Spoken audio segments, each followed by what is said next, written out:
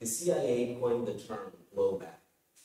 Blowback refers to the unintended consequences suffered by everyday, ordinary people through covert activity through their gunboat diplomacy.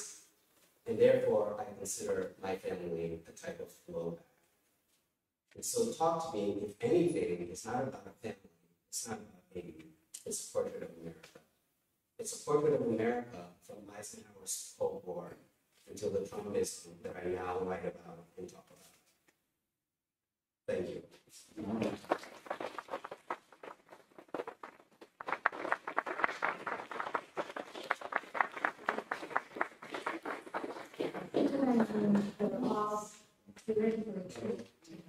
Next is Bill Doherty, who is a composer from the USA.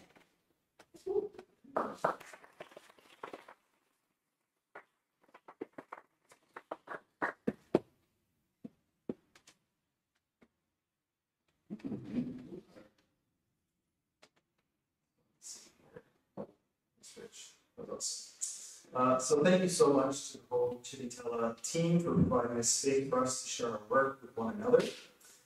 Everyone here is just so inspiring, as you already heard, just getting a taste, and I'm honored to be amongst you. I hope this short presentation gives you a little look into my creative practice, and that we can use it as a sort of springboard for discussions around the dinner table later. So let's jump in to my most recent work. In the last couple of years, I've been exploring often undesirable and overlooked artifacts of recording and playback technology. What got me interested in this is the simple fact that the majority of my work, and the majority of people in the world who have listened to my work, have done so through the medium of audio recordings, not live performances, just as we will today. And this fact has raised a lot of questions for me. For instance, what do recordings capture? Oh yeah, this YouTube sound. For instance, what do recordings capture, and what do they fail to capture? Are they capturing the music, or are we hearing technology's limitations and cultural belief systems? After all, how we record and what we record says an enormous amount about what we believe music to be. Most would agree, for example, it's not the sound of your neighbor sitting next to you noisily unraveling a cough drop, or even worse, the sound of them snoring. In early recordings, in particular, you can often hardly hear what today is considered the essence of the music. The most tangible element is more often the sound of the technology itself. And this puts into the relief this fact that recordings are and will always be cultural, technological constructions, not accurate windows into time and space. In 2019, I wrote Soft Brown Wax for 3 trumpets, 3 trombones, electronics, and something I call augmented or feedback piano. And this is something we can talk about some other time. The piece features an 1888 wax cylinder recording of a massive choir and orchestra performing Handel's oratorio, Israel in Egypt, in London. What's particularly beautiful about wax cylinder recordings, and about this recording, is how absolutely distorted they are. They become distorted after very little use. After about 50 plays, they're completely destroyed. This leaves the voices of those the recording is meant to capture almost completely erased. So let's listen to an excerpt of this 1888 wax cylinder recording.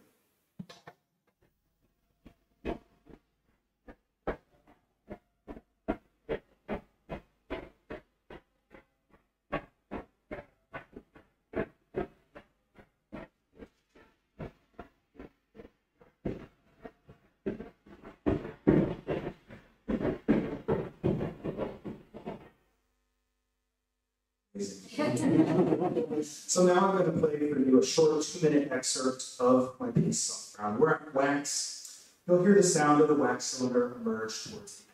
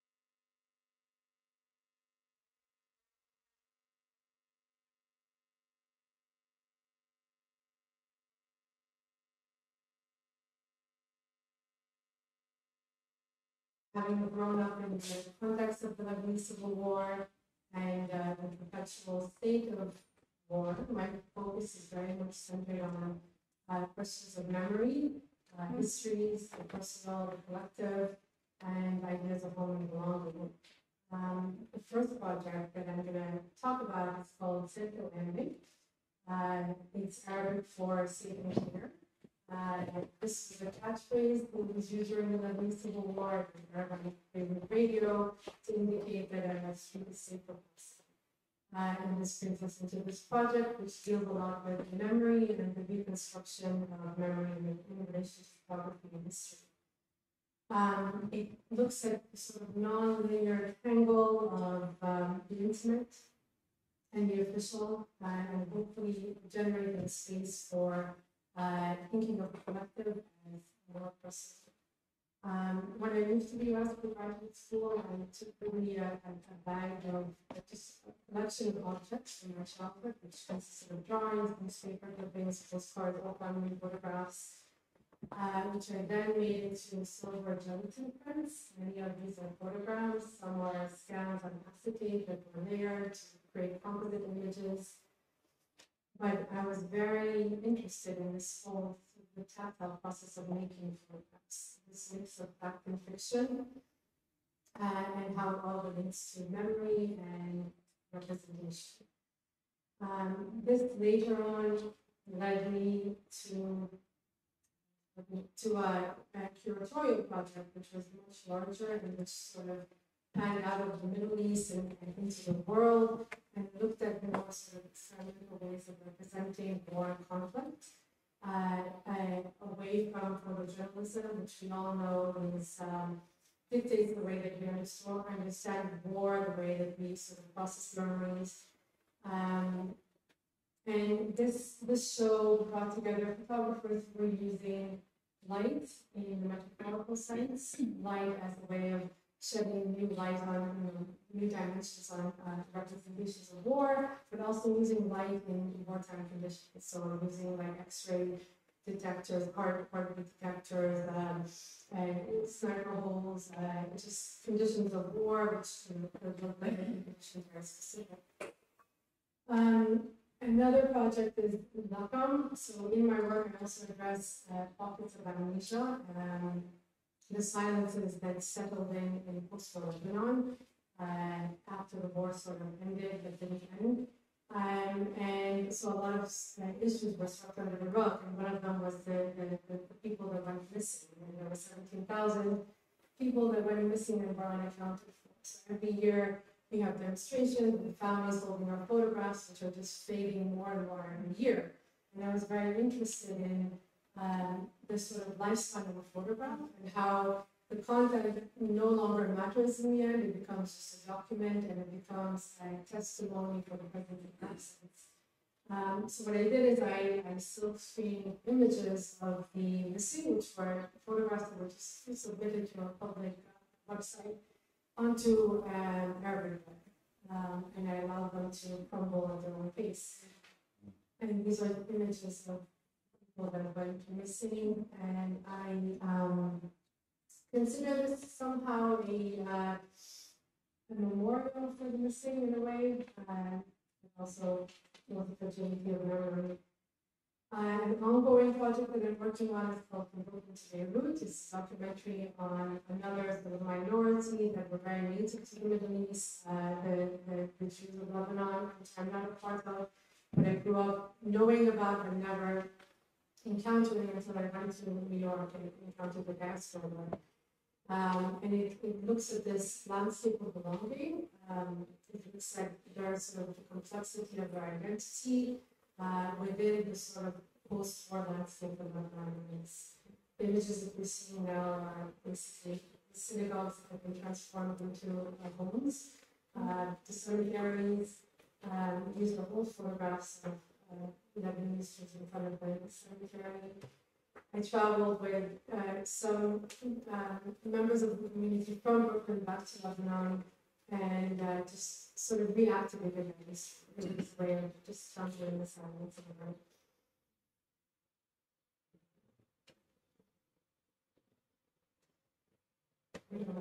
Okay. There's a trailer, but you don't have to show up. Thank you. Thank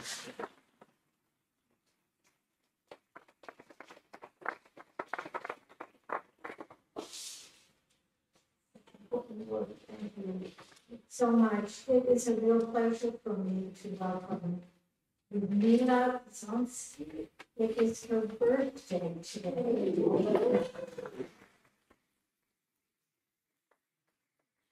is our director's guest from the Ukraine.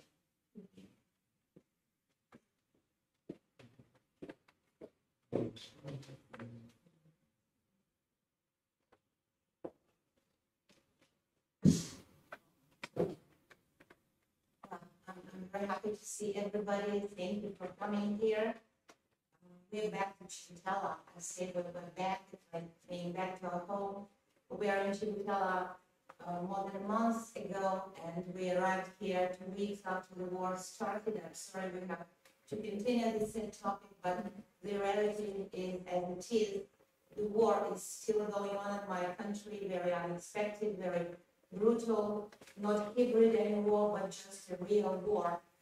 And so we will have a very short presentation today, and I will just read the first poem that I wrote in Chibutala. Actually, it was the time when I decided that I need to keep the diary, I need to think back, and to keep the memory of all those days, how it all happened.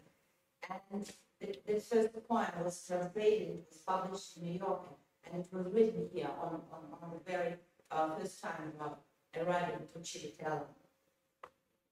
Shall I read it in English or in Russian? Okay. Война, день первый. Утром, когда за окном вместо птиц засвистели ракеты, она вскочила в веселой пижаме, босиком, холодного пола по синему небу. Босиком по небу, что это летит красное за окном? Что это страшное? С ироническим свистом. Летит над нашими головами в сторону мирного утра. Почему так дрожат прозрачные стекла? Прозрачная душа, почему она так дрожит? Как пришла война? Никто не просил воздуха. Никто не стелил кровати, не накрывал стол, белоснежной скатертью. Как потом отсвечивают капли крови на белом ледяном полотне? Это война, спросила она у закрытой двери. Босиком, веселый пижаме, такая грусть, незваная, страшная. Не откроюсь, не угощу ничем, не надену красивое платье. Не открывай, не угощаю ничем, не надевай красивое платье. Если будешь вернуться, бей. And I will read one more poem. It's named The War Day 10. And actually it is, like I'm reading on the background of our window, of the window from Boris's cabinet. We just put this pile of books on the window so that we can protect ourselves from the explosion and from the pieces of glass. And we just, since we had some of our books in boxes, we decided that it can be a very good protection. So this is, in the end, it just turned out to be symbolical, and it's hard for me to look at it because I remember how it all was. But these are the books of me and Boris, and they really protected us. When we were sitting in a small room, they said that during the shouting you're supposed to be in the place where there are not many, there is not much glass, and where ideally there are double doors so that you're protected, because sometimes the window can explode just because the rocket hits nearby. And so we're sitting there waiting for the end of the fire alert, and just sometimes reading, sometimes having a quiet. So in the end of this poem, there is just a list of the names of our books. И они собрали все книги, которые написали, и сложили их высокими стопками на подоконнике. И прижали к окну, маленькие, большие. Книги крепко стояли, я помню. Книги от каких-то осколков, от стекла, которое лопается при взрыве. Книги от зла, чтобы его не было. И чтобы остались слова и буквы. Пыльные лица, вдвоем, без свеча. Стали на углу, разрубить, дверь, одеть дневник, перешагнуть рог. Рассматривали все свои, одном без скорбей, новейшей истории семьи. Thank you very much.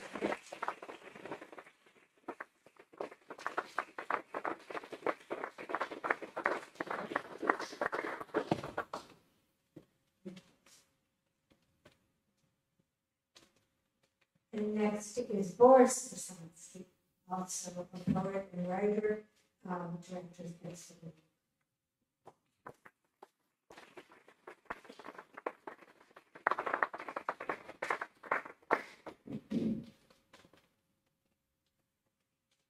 Hello, generally people who came from Ukraine, they start the speech, we demonstrate this victory just and saying we are from Ukraine. So we are from Ukraine.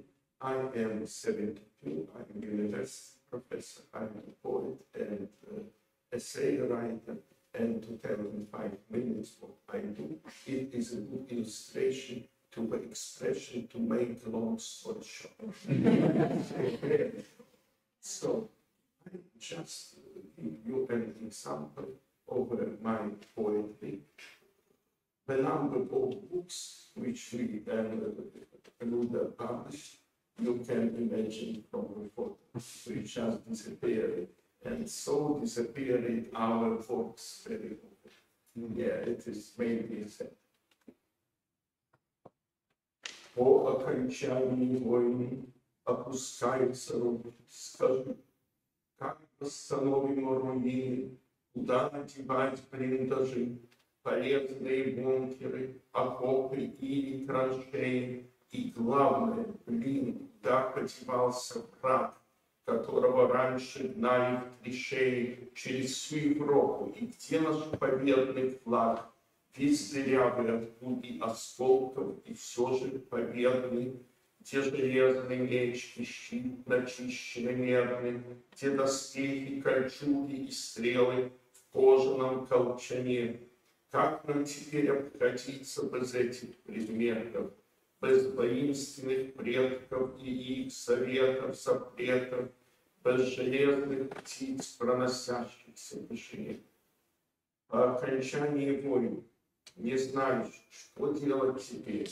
Хорошо, если враг вновь постучится в дверь, старую мать убьет, изнасилует дочь и сестрицу. Тогда-то и встанем плечом к плечу, и, затянув ремень, с боями Европу пройдем и захватим вражью столицу. И навсегда внесем в календарь этот великий день.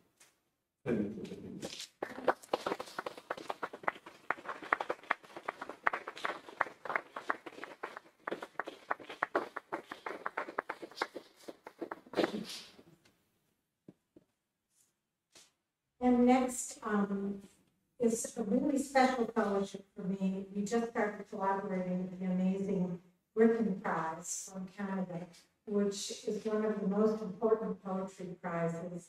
And we're thrilled that each year they will send the winner of their prize to us. So Camicia Luguin is our very first from Santa Lucia, the country that I mentioned earlier, and she is our affiliated poet for the Griffin Prize.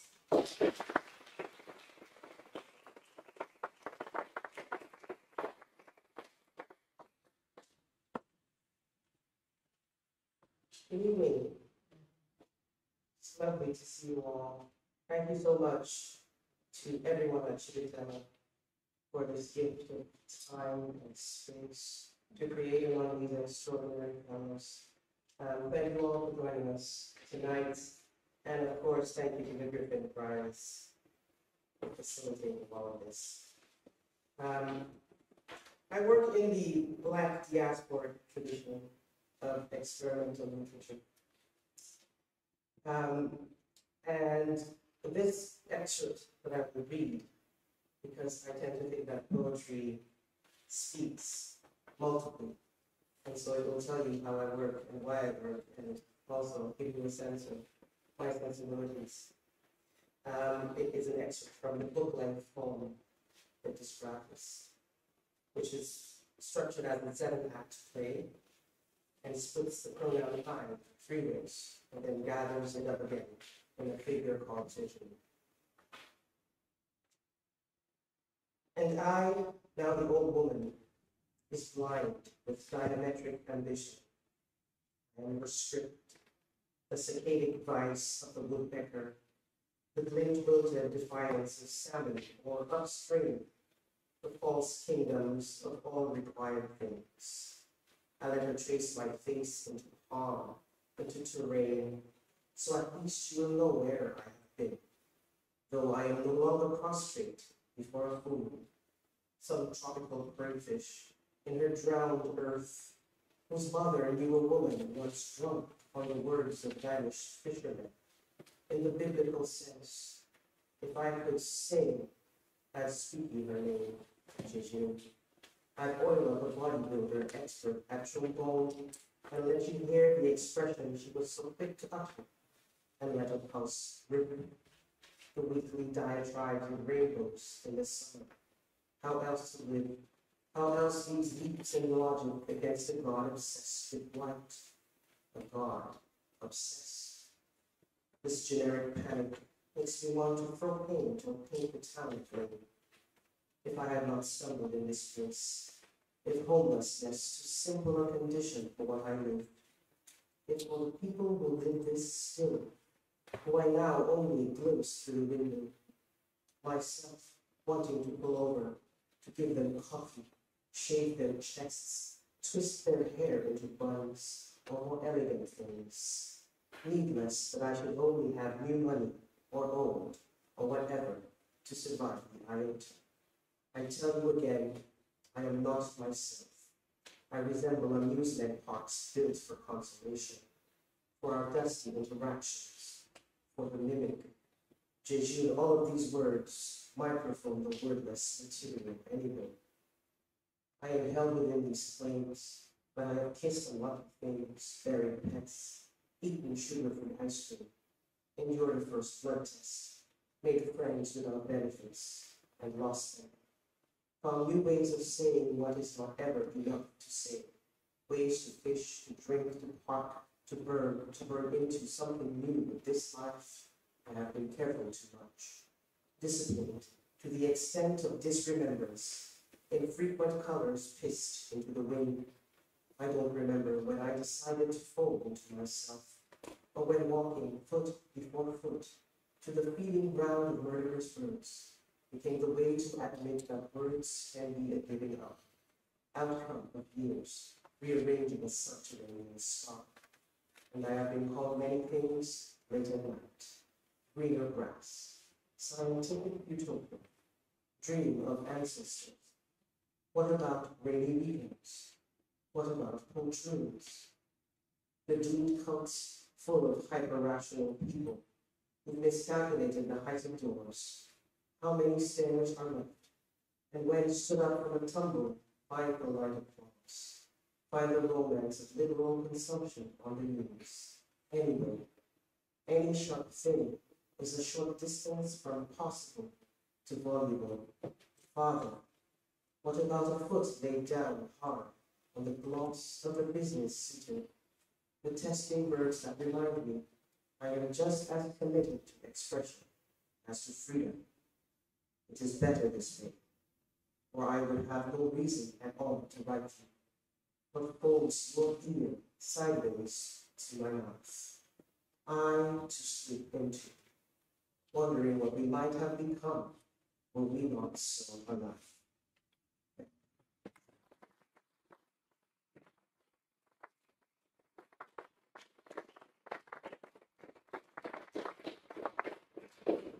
Thank you so much.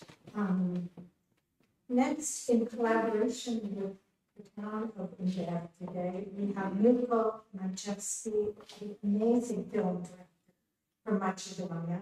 You'll be able to see one of his films downtown India today on Friday. Yes.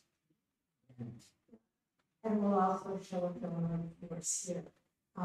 Well,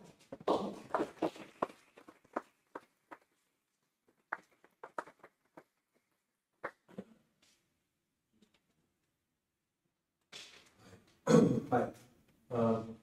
I'd like to thank everybody at Chivitella for the hospitality, this space and time, and I'd like to thank the group for being here, and thank you for coming to see us tonight. A few years ago, I got an email from Alberto Barbera, the director of the Venice Film Festival. They were reaching out to people who have marked the festival over the years. My first film, Before the Rain, played in Venice and it won the Golden Lion.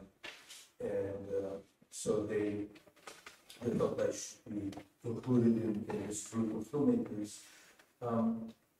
They asked all of us, a number of filmmakers, to each make a tiny film, short film, which was going to be shown at the opening night of that year's Venice Film Festival,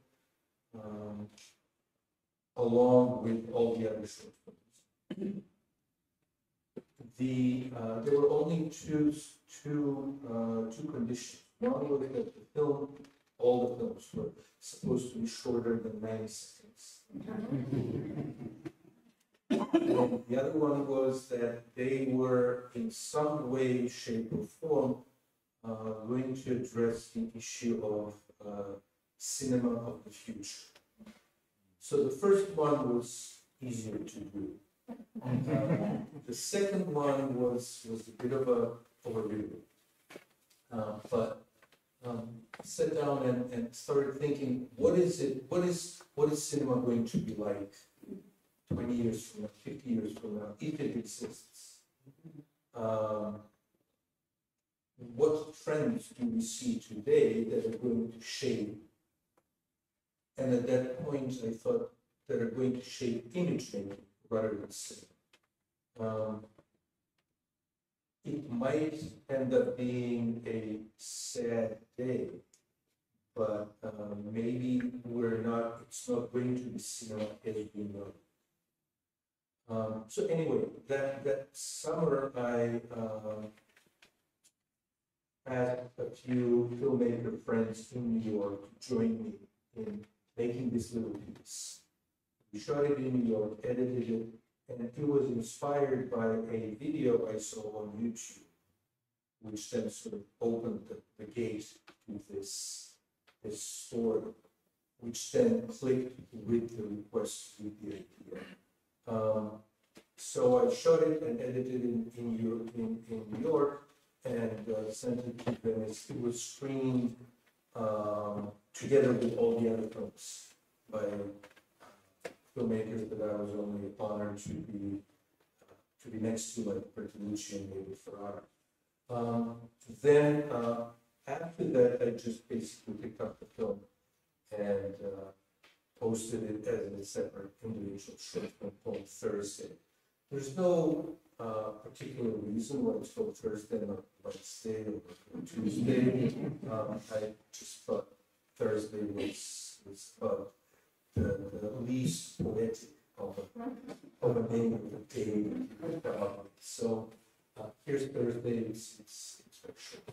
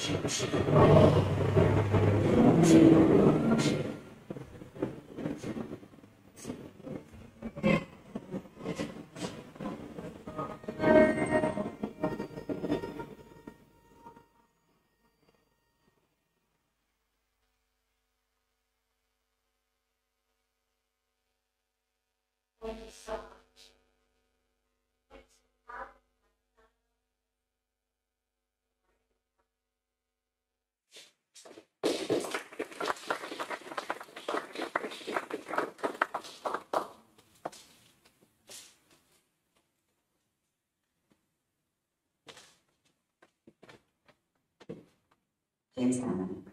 Hi, everyone. What a gift it is to be here and to get to know all of our fellow artists, the wonderful staff at Chitala, and the artists and faith. Thank you all for coming. I write predominantly in creative nonfiction, so journalism, but predominantly in creative nonfiction, and even, I would say, in a form called speculative nonfiction, which is a form that I love precisely because of the apparent contradiction of meaning. Nonfiction, so it actually happened, but speculative, encompassing dreams, wish, memory, imaginings, everything that didn't happen, every other way to imagine or surpass someone and still be. I like the way the form acknowledges that imaginings are in fact part of what happens and part of how we narrate ourselves into being. Now, I am a lawyer by training, and in a previous life, I taught for years in graduate And so it might seem odd when I'm so interested in segregation, but I suppose thinking about the way governments sometimes pretend that a trial is a fact-finding enterprise, and we really know that it is a conflict between two stories, something that produces a narrative. I related my interest in how to tell a story that peels back the hardship and shows what went into that narrative fight. Whether it's possible to tell a story in other ways that simultaneously interrogates its own construction. My first book, The Back to the Body, was in part about the Louisiana murder and death penalty case we investigated, in part a memoir about my family, and very much about how we hold the past in our societies, in our families, and in ourselves. So then I did something that disrupted the narrative, which is that I came out as trans while I was on tour.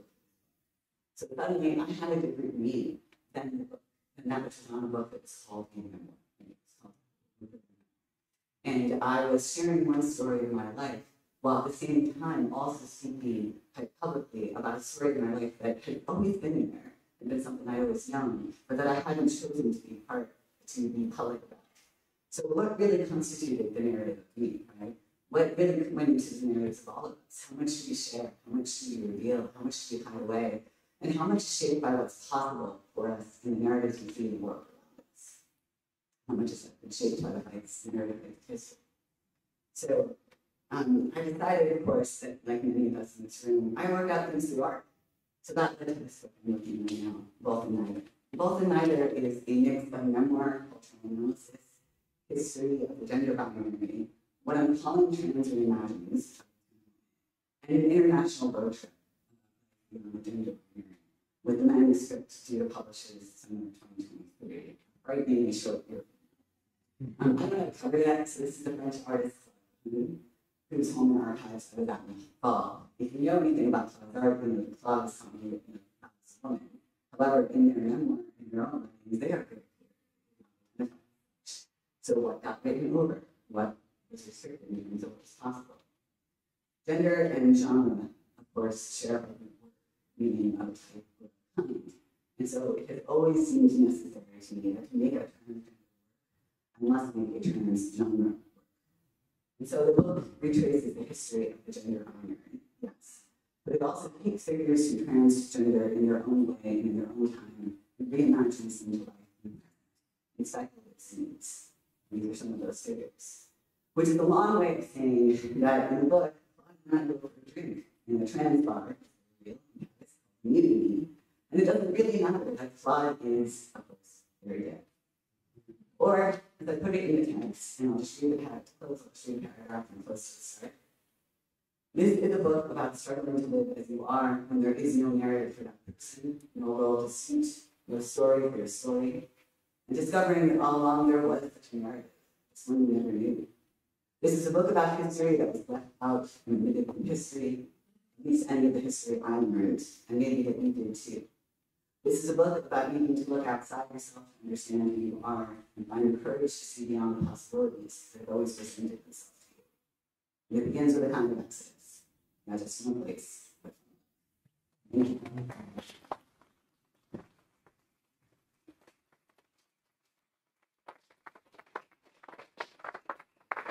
Thank you so much. Next is Curtis Roth. He also has an affiliated fellowship from one of our architects who was here several years ago, William O'Brien, who funded one architecture fellowship a year. And I think some of you will remember the past architects kinds of installation they've done. He comes to us to conceive of, construct, and dismantle in 6 weeks a project here. So welcome to Curtis Roth.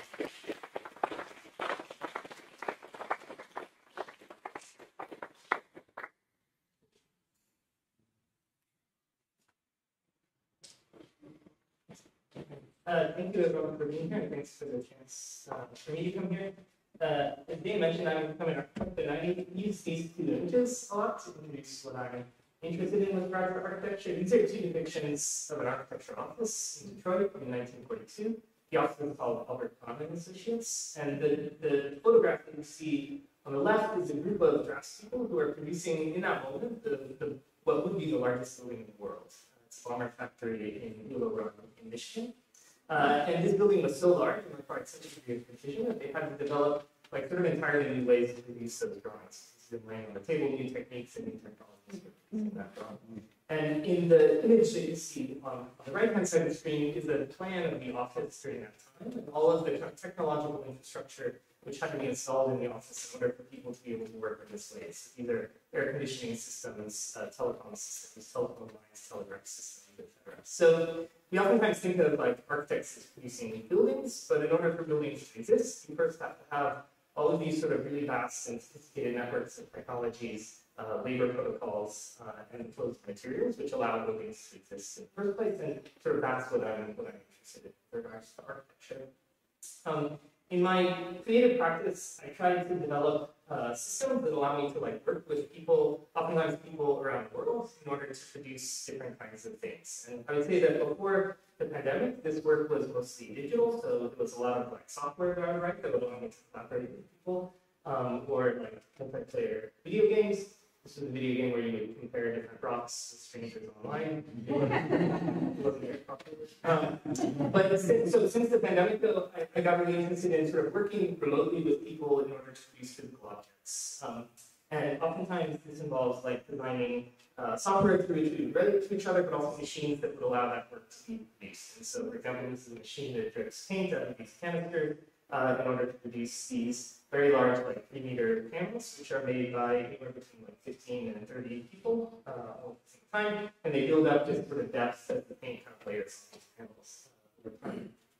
I worked with this group of people through this software, which was called Mouseful. It was a software that became really important during the pandemic because it was basically something you would install like on your employees' computers in order to track their gestures throughout the workday, so that you could like monitor their attention and their productivity. And so we were kind of misusing this software in order to basically kind of choreograph our gestures simultaneously around the world as a way of controlling the machine. So these are sort of some of those examples. But so over the last few years, I've been building a host of these machines and a host of these processes. This is a printer that would like aerosolize ink into these clouds to then be tracked with paper in different ways. Basically, always it kind of involves some like really precarious, really delicate material condition that I then like put here kind of group of people around to kind of work with. The most recent of these kind of end with is this machine that I was working on before I came here, and it's basically a way to kind of compress like 10 colors of paint into a single droplet, and then you can like aggregate a kind of painting over the course of weeks by like building up these droplets on the surface itself. The marks on these paintings were produced by artificial intelligence, which I trained with a group of the people that I work with, and so we trained them by like teaching them our unique gestures, and then it allows them to kind of draw with like hybrids of our gestures, so like my gestures and somebody else's gestures to produce mark. And what interests me, I think, about this work is that it allows you to kind of like track the participation of everyone involved in the piece from the very beginning to the very end. And it's actually led to a kind of like cooperative governance structure which surrounds each of these pieces where they're kind of collectively owned, and we make, as a group, like decisions about how the work is sold, what kinds of work we produce, what happens to the money after a piece is sold, and things of that nature. So these are some of those. As Dana mentioned, I'm in the next 6 weeks, or I guess in 4 weeks, I'll be putting on the project here. So I'll give you a brief promo of a kind of mock-up which I sent several weeks ago to Diego. But I've been working for a while on this computer that uses bubbles in order to basically sense the qualities of the kind of interior atmosphere, so things like humidity, air pressure, turbulence, and so forth, and then to use that to make predictions about the weather inside the room. And so some version of that will probably happen. So, thanks. Thank you.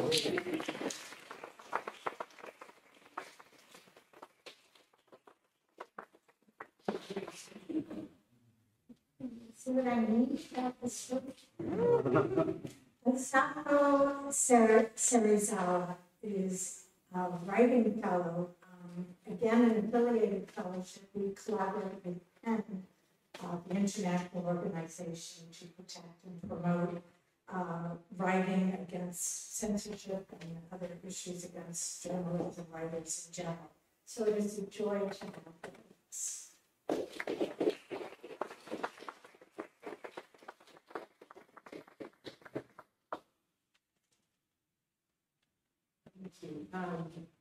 Buenos Aires. Grazie mille a tutti per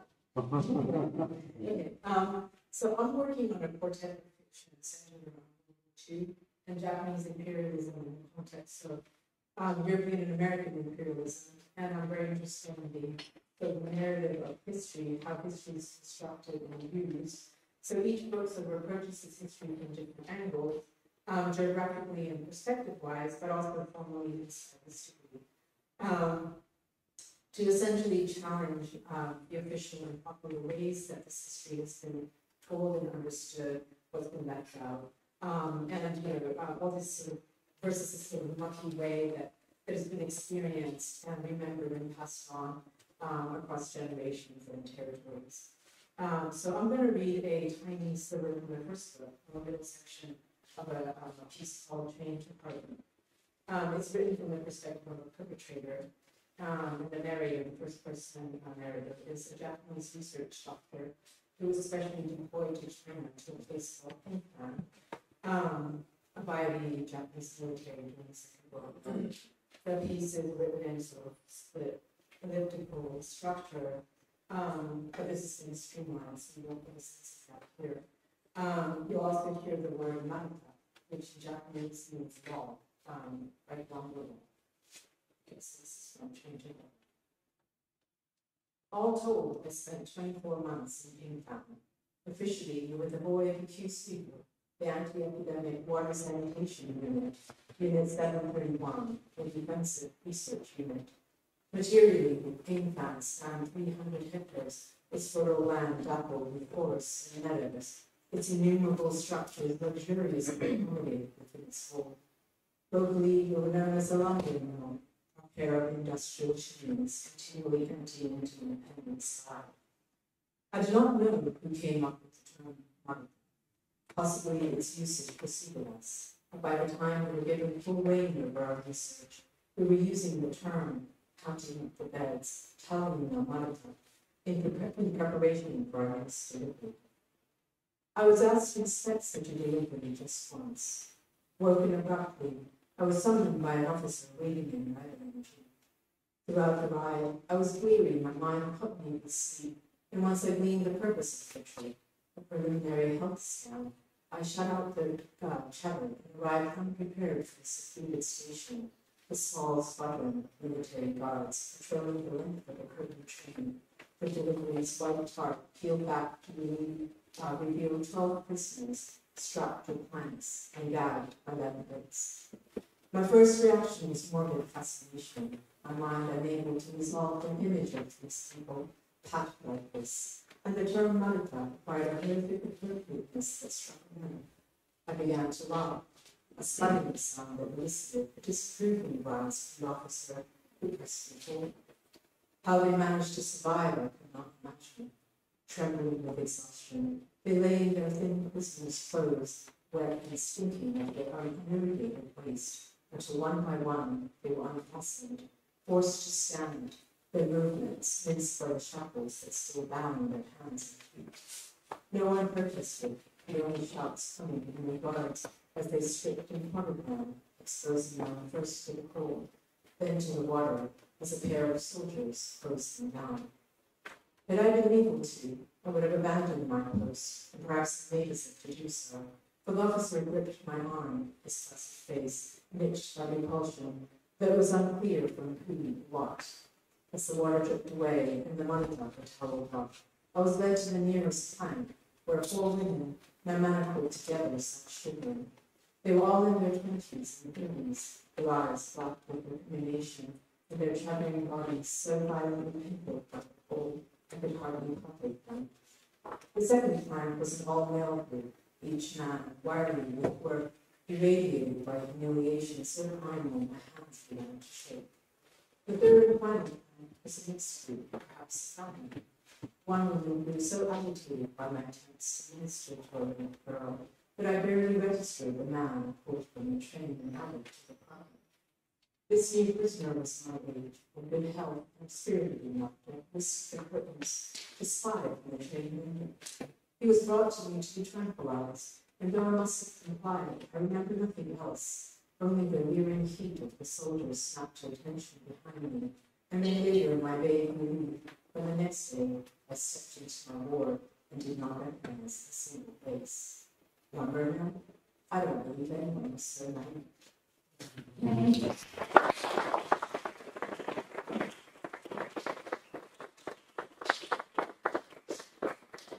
So much.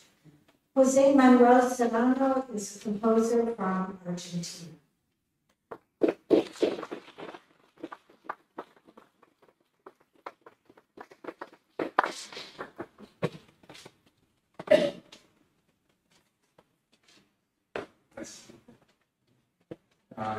Good evening to everyone, and thank you very much for coming here. And many thanks to Chilitera for this wonderful opportunity, not only for all the personal experience, but again, I want to remark that it's amazing to meet all these the other fellows, which is a wonderful group. Thank you very much. Well, I'm a composer from Argentina, and because my English is very bad, and I will read at least. Well, several of my musical interests are the gradual change that contrasts the constant between different kinds of music textures, especially between heterophonies, paraphonies, monodies, and chordals. I like to search for situations where those different kinds of textures can be established or articulated by just one small change in the materials. I mean, I like contexts where a minimal change can be very significant. Another aspect is the production of small moments of ambiguity or duality within each kind of textures. On the other hand, the musical form is the consequence of this continuous change, like a rhapsody or a fantasy, more like in a dream, when all the changes are constant, but also apparently disconnected. When they are fully connected by small filaments between old and new elements, in all cases, three forms. Melody is an important aspect of my music. The melodical tensions and the different kind of phrases are structural, but it's also very important how it changes in terms of color, rugosity, opacity, deepness, or distance, among other parameters. The character of my music revolves around some ideas about nostalgia, melancholia, and evocation from music from different eras and composers, but always in a poetical way, and by way of echoes, memories, and fantasies. I use real and fake evocations, citations or quotations from different kinds of music from the past and the present, in which the music which I love, like Arthur Pillior or Flemish composers, or musica reservata from Ferrara, or Carlo Pessoa, Schundauer, Felicia Pendebres, to the music of Schubert, Liszt, Dios, many contemporary music, which I cannot mention here in any public space because I will have to pay for it. I would like to show you a short piece. It's a miniature, it's a 3-minute piece. I saw voices for 24 DVC voices. Oh, thank you. Thank you.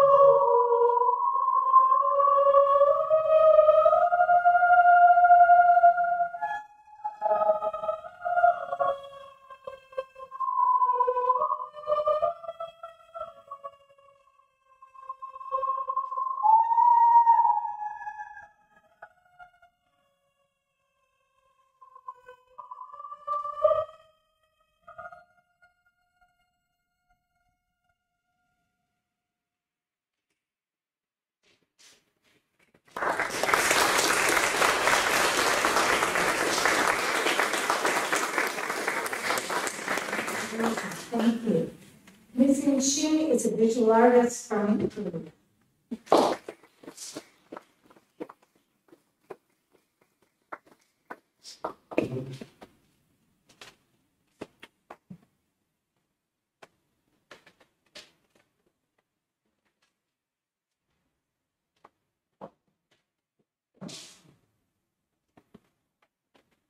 Hello, everyone. It's very nice to meet you. And then thank you to everybody at Sigitala. I'm very honored to be here along with other fellows.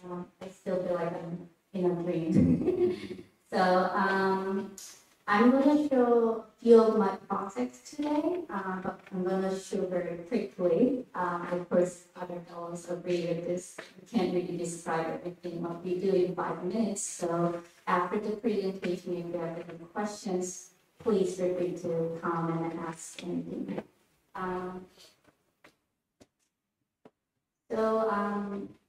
The work you're seeing right now is titled How Things Are Made. It's an installation with hand-printed woodcuts. There are 4 different designs and they all connect to each other.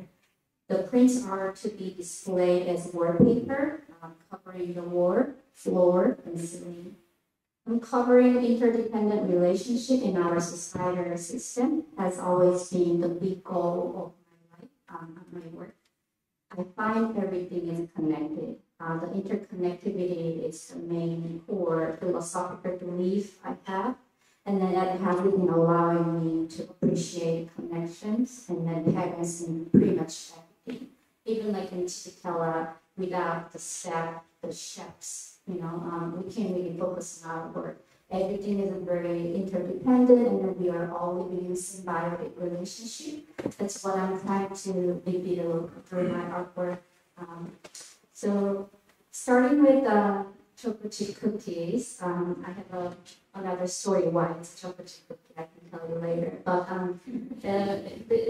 I researched all the manufacturing processes involved in making chocolate chip cookies. So this design that you're seeing is showing how the process of making chocolate chip cookies. And the next one is the process of getting ingredients for cookies. And then this design is how to make the machines to make the cookies. This is the mining process to get the materials needed to make the machines. So all the designs connect to each other. And then I can repeat infinitely. I can literally cover any space as long as my body allows me to print that many. So here's another installation me, I'm a short person, but considering my size, in that room, that's the scale of the installation I have in our gallery space.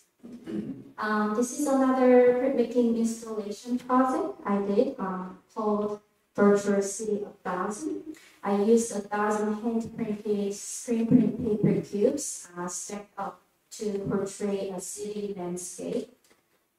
Where I grew up has a lot of high-rise building. I grew up in multiple different cities in South Korea, but I lived in apartment buildings almost entire my life until I moved to the state, which is the late 20s in 2015. So I set the cubes and then they look like city. But when you look at the work in the bird's eye view, it's actually functional QR code. Editing another elements from the city environment, I wanted to portray virtual and physical relationship in the world we're living in, especially these days. After the pandemic, we were really living in virtual and physical world at the same time. Sometimes it's very blurry. You exist in both spaces. So yours can scan the work from the bird's eye view, and then they will see themselves on the device. If you read the code on the phone, you're going to see yourself because there's a camera hidden in the ceiling that constantly taking photo and then send the photo to your the page you're going to read with the code. So that's how you see yourself on your device, physically and virtually. So this is another view. So what I like about this project, whenever I have a show, I send the cubes, and then the people who are there, they stack them. So it always comes up with a different shape of the city.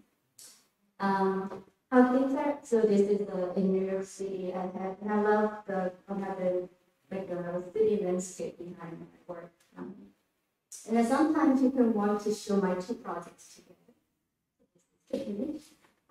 This is how things are consumed is another project using food production. This time I highlighted how we consume food instead of how foods are made.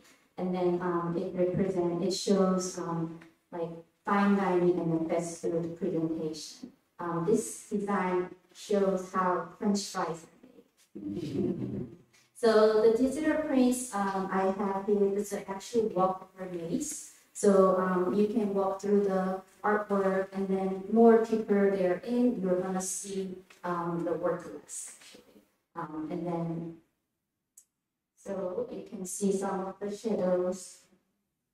Inside the maze, there are two different food presentations, fine dining restaurant and then fast food.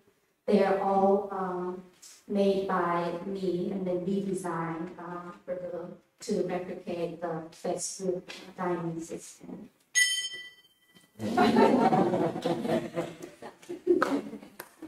This is a flight data that I did in 2021, and then while I'm here, I'm actually researched all the European railroad data for the last 2 years, and then that's what I'm going to do.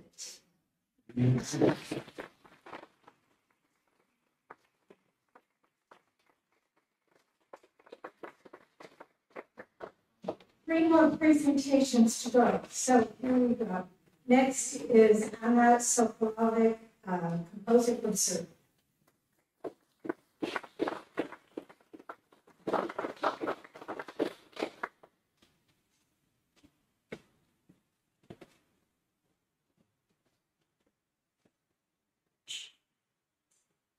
Oh, it's amazing to be here in Grazie. I was born in Yugoslavia. Now this part is called Serbia. I had a very beautiful childhood, which was impregnated by different art disciplines. I practiced classical ballet, music, and theater. And then eventually, I became a composer. All these different living arts really deeply determined my love for the stage from its different sides. Today I'm writing concert music, so nothing to see. Probably soloists to understand. also music for bands and many hybrid things around. And I'm writing operas, which put somehow all my worlds together. In 1992, during the absurd Fratricide War, another one, I immigrated to Canada, to Montreal, where I live since. Considering myself as an avant-garde European composer with their development in time, I arrived to the society with a strong cultural mosaic conception. And being physically separated from my country, so seeing myself in a different context, I started to understand my own cultural DNA and its richness. It's quite amazing needing to move to Canada, to North America, to understand my own roots. Anyhow, at that moment, I understood better what Tolstoy said. If you want to be universal, start by painting your own village. So little by little, I started to use musical idioms and some other idioms, balance. Some of them are connected, actually, many of them connected to the Serbian language as music. I'm particularly interested in the musical characteristics as rhythm, intonation, notes, and not in the semantic contexts, the notations. Through this exploration, I started to have interest in other languages, and I am continuing to do this kind of research. I wrote many vocal pieces using different languages, including English, French, German, Italian, Latin, etc. But also other languages I was less familiar with, like, let's say, Indonesian, Ladino, Irish, Arabic, Tifu-Liru, which is a language, one of the human languages from Congo. Languages are dialects, and dialects are, for me, the spices of the world, and we have to preserve them if we want to have a world which is not tasteless. So let's hear 1 minute and 15 seconds opening of my opera, Svadba, which means wedding, in Serbian.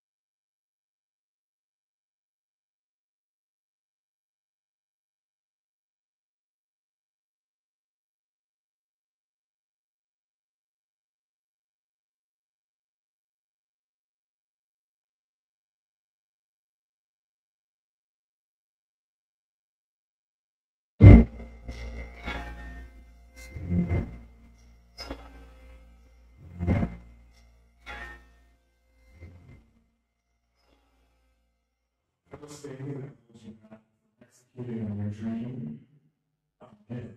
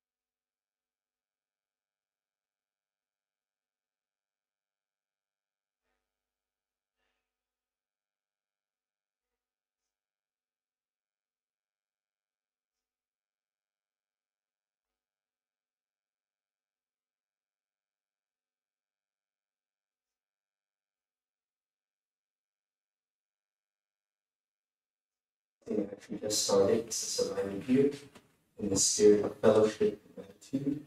Although I can't lie, I'm nervous about sharing a piece just born in Toro. I've been waiting to write it for some years, and I guess I needed the space and emotion to do so. It's part of a collection of lyric essays, and I think this one's in many parts. So this is what I have in part one. I will kill you not today, maybe tomorrow.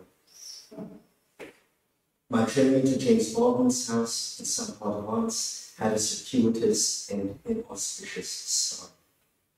Late November 2013, I was attending a conference organized by the literary journal Hallelujah at Oxford University. I traveled there with my friend Larry and Stefan. We called each other my heart. And as we often do, we're sharing a room, this time a pocket-sized retirement room at the Royal Oxford Hotel, a Hartoness neo-Georgian edifice right by the railway station. The day I was slated to speak, I woke up to find in my inbox an email with the subject line, quote, "Thank you for making us visible, Ethio LGBT," unquote. Bearer of glad tidings, I was thought, and harbinger of what I plan to say that very afternoon on an Ethiopian briefing. Still in bed and barely awake, my heart still asleep beside me, I propped myself up, flushed with curiosity and corroboration. I began to read Dear Dagmar, a story about you being gay is circulating the Ethiopian social media networks and causing a huge uproar. I am not sure whether you are gay or not, but I have seen that you are well engaged in LGBT studies. Just wanted to let you know that the story is making us Ethiopian gays more visible. It's rekindling debates about homosexuality in Ethiopia, in your center as a highly educated person contributes to the Ethiopian LGBT community a positive view, something we like very much. If you are gay, then I applaud you for your courage. If you are not gay, then thanks for the publicity. I hope it has harmed you in any way. Thank you. P.S. Below are the links to the trending story. It was immediate how I became alert. While my body clenched up to brace for the disaster hidden in those hieroglyphic links, my mind simmered, then launched into somersaults and cartwheels over the message itself. What? A story about who? Me? What? An uproar? Harm my way? And why is the message unsigned? Who is this? It seemed no kind word in the email, the affectionate address, the testimony of kinship, the appreciation and praise, none of it. To calm my mind's frantic beeping or ease my clouded. I read it and then read the note, reminding myself that I knew this day would come, and in fact had rehearsed it countless times in my mind. Although all scenarios of confrontation and conflict were transacted face to face with words or blows or both meted out in person. I'm sure I muttered a snippet of a prayer my late father recited every morning of his life. Yekani, Kasamai, Kashmir, Katamako, Subway.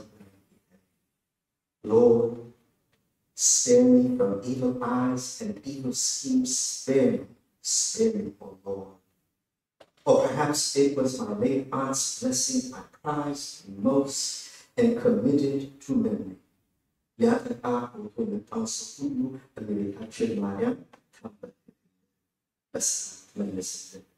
Whosoever comes dashing to harm you, may Our Lady Mary bring them down to their knees and send them back to peace. Words turn to prayer, turn to honor. It seemed a lifetime before I clicked on the first link, and when I did, the heading flashed. Is Dr. Dagmar Moshe Crystal Community. Below it, my face frozen, an embedded video of an interview I did on Ethiopian television 6 months before. Among other things, where I talked about Baldwin's life and work as if they were my vital signs. Although I didn't broach my own queer sexuality in the interview, I talked openly about his and quiet as it's kept mine. A few days later, someone else would add right below the video link, as if to resolve any doubt, an excerpt from a piece I'd written years before, in which I'm not signifying but addressing my sexuality head on as a matter of fact, or to be precise, as a matter of love, language, and longing. Quote, I write in C-shaped tongue. English I learned after a hard had shaped my tongue's first memories, but to both a hard and English I am a stranger. It's an insight I learned a few years back in tongue collapse, as I came out to my mother, who could not register gay or homosexual. I could not translate either term in abhorrent or make real approximations. Open word lives don't exist in my mother's tongue, though epithets do. I've come too far to return to the graceful resource to name something. Then followed a cascade, no, an uproar of comments, mostly epithets and death threats, one of which to this day I cannot seem to get off. I will kill you, not today, maybe tomorrow.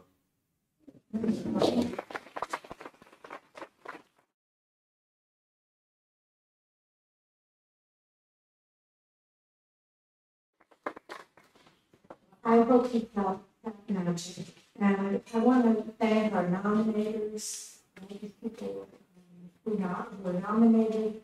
I want to thank our juries for doing an extraordinary job, and our staff, how we curate each group. I feel like we brought the world here tonight into this room, the whole world, its issues, identity, wars, all the things that unite us in this moment. So thank you to the fellows, thank you to the staff, thank you to everyone watching us out there on Instagram. And we'll see you soon, I hope, for the presentations. Thank you.